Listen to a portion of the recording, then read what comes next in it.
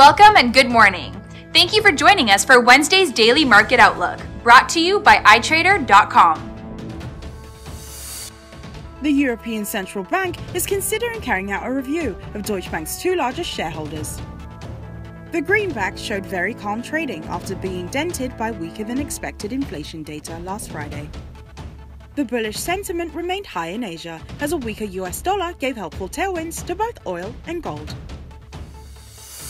The Aussie-dollar pair is performing a strong positive jolt. The ATR is showing low volatility. The ADX is indicating a growing bullish momentum. The dollar-yen pair continues to weaken, showing no signs of slowing down. The ADX is indicating a growing bullish momentum, while the RSI remains neutral. The price of Bitcoin is performing a strong negative thrust. The rate of change is signaling sell. According to the average true range, high volatility may be expected. The price of gold is looking solid and positive. The ADX is signaling buy. The rate of change is signaling sell. The US building permits will be released at 12:30 p.m. Greenwich Mean Time.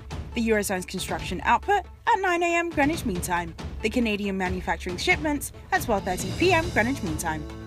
The US building permits change at 12:30 p.m. Greenwich Mean Time. The US housing starts at 12:30 p.m. Greenwich Mean Time. And the US CIA crude oil stocks change at 2:30 p.m. Greenwich Mean Time. Thank you for joining us for Wednesday's Market Outlook. We hope that you will tune in tomorrow morning for the latest events in the market. Until then, be sure to log into iTrader.com for all of your trading needs.